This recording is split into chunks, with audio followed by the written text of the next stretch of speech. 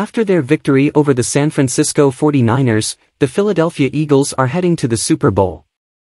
Eagles fan, before going to the news, leave your like and subscribe to the channel. Let's check out the details of the news. Their combination of an elite offense paired with an opportunistic defense has led them to the big dance. According to one local analyst, the Eagles have the NFL's best defender on their side. Through 19 games played, Reddick has racked up 19.5 sacks, 57 tackles, and 6 forced fumbles. Reddick's dominance has eaten up opposing offensive lines, causing quarterbacks to suffer as a result. This season, 4 different Eagles defenders racked up at least 10 sacks, which is one of the main reasons that their team is in the Super Bowl.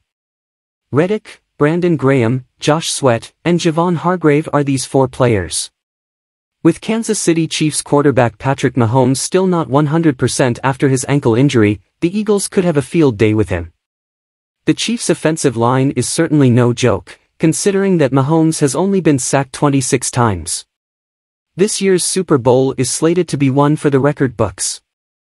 Mahomes and the Chiefs have been to the Super Bowl in 3 of the past 5 seasons, and the Eagles haven't been there since they won it in 2017. Both teams look drastically different from their rosters in the past Super Bowls, however.